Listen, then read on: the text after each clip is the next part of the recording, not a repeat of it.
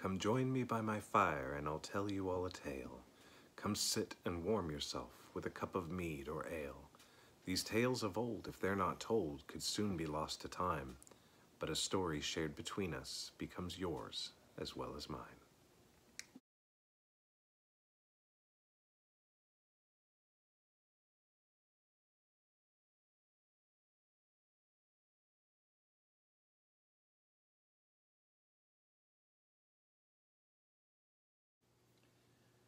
You might not know this, but the gods are much like us in many ways. They love and laugh, shout and cry, eat and drink. And when they are thirsty and they have nothing to drink, they go on a great and epic adventure, a run for beer. Long ago, so long ago that things ancient might seem recent by comparison, the gods returned from a hunt.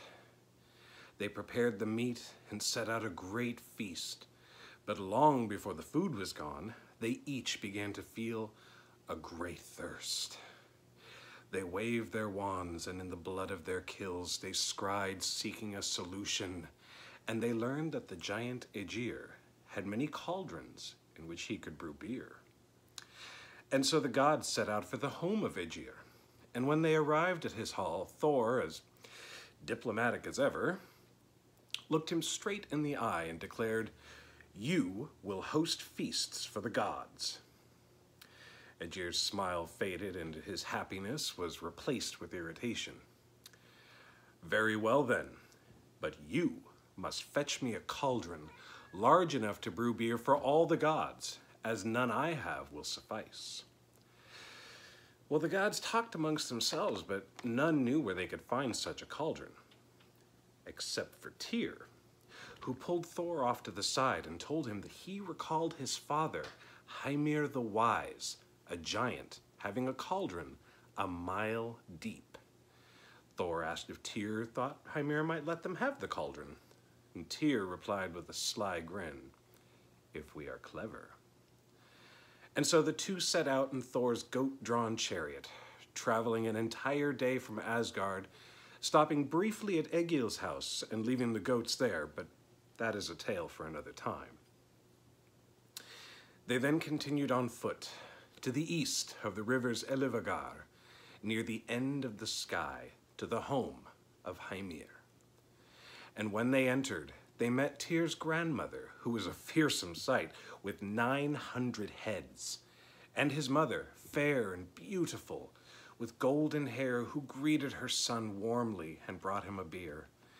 Upon seeing Thor, killer of giants, she suggested they hide, for her husband has a foul temper and might attack Thor before even considering that he was a guest, and therefore due hospitality. So Tyr and Thor hid behind a cauldron and waited. Hymir arrived. The icicles quaked with his giant steps. His beard was a frozen tangle of frost, and he was greeted by his wife. "Welcome home, husband. Be glad, for our son has returned home and brings with him a guest, Thor, there behind that cauldron." Hymir raged at the thought of Thor, killer of giants, in his home. But he had been declared a guest and could not be attacked. In anger, he struck the wall with his fist, breaking a timber in half and shattering several cauldrons. "Very well then, I shall have 3 oxen slaughtered for dinner," he grumbled. And so 3 oxen were slaughtered and boiled for dinner. The table was set, and the meat and beer was served. Thor, by himself, ate 2 whole oxen. And Hymir grumbled, annoyed, "If we are to feed all of us tomorrow evening, then we must go fishing." So they bedded down for the night, and in the morning Thor said that he would row if Hymir would provide the bait for fishing. So Hymir bade Thor go out to the pasture with his oxen and find bait there. "It should be easy for you to find bait," he taunted. Thor went to the pasture and looked around, and seeing only oxen, he shrugged and grasped the biggest black ox by the horns and tore its head off. Hymir, upon seeing this, grew angry. what you have done is worse than last night," he grumbled. But said little else, since he was the one that sent Thor to the pasture for bait, and he hadn't been more specific. And this is why in the Havamal, Odin bids us to speak precisely. Well, Hymir and Thor left here with his mother, and they went down to the seashore where Hymir's boat was moored. And they rowed out to sea, and Hymir cast his line first. A master fisherman, he caught 2 whales on 1 hook and pulled them in. And he smirked at Thor as if to dare him to do better than that. So calmly, Thor baited his hook with the ox head and cast it out, letting it sink into the murky depths. After a time, something took the line and fought against Thor, reeling it in.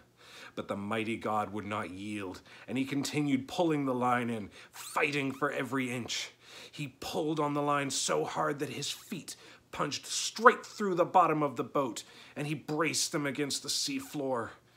Rising through the murky depths, the water churned as Thor's catch approached the surface, for he had caught none other than Jormungandr, the Midgard serpent, the great dragon that encircled the entire world. Thor held the line tightly in one hand as he raised his hammer in the other to strike out at the massive serpent. But Hymir, terrified at the sight of the creature, cut the line, and it sank back into the depths. Angry, Thor knocked him over the side and suggested he walk home before he rowed the ship back to shore. Back on the beach, an angry and soaking wet Hymir told Thor to tie up the boat while he brought the whales to the house. Not immediately seeing a convenient place to tie the boat, Thor simply lifted the whole thing, oars and all, and carried it to the house as well, where he tied it, further irritating Hymir. Once inside his home, quite irritated with Thor's behavior, Hymir held out a cup and declared that although he rowed well, he could not call a man truly strong unless that man could break this cup. So Thor took the cup and hurled it against a stone pillar. To his surprise, the pillar shattered, but the cup did not. As he hefted the glass again, he heard Hymir's wife whisper, "My husband's head is the hardest thing you will find." So Thor smashed the glass over Hymir's head, shattering it to pieces. Hymir looked down at the shards of glass that fell on his lap and bemoaned, "Such a treasure that was. It seems that you have won your cauldron, goat god. No more shall I be able to declare my beer brewed. That is," he smirked, "if you can carry it out of my home."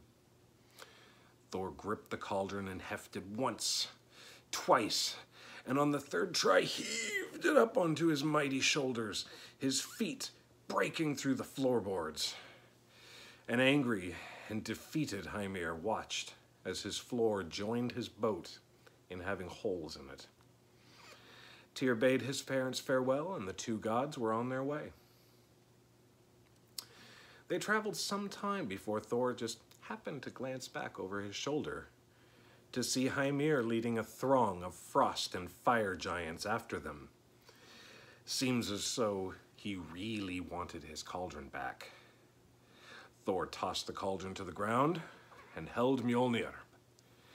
He held it high, and he hurled it at the approaching horde and slew them all. When they stopped at Egil's home to retrieve his goats and chariot, they found one of his goats with a lame leg, thanks to Loki's mischief. But that is a tale for another time. The cauldron fetched and brought to Aegir's home, the gods eagerly awaited the fine brown brew that would soon be made for them. But that, too, is a tale for another time.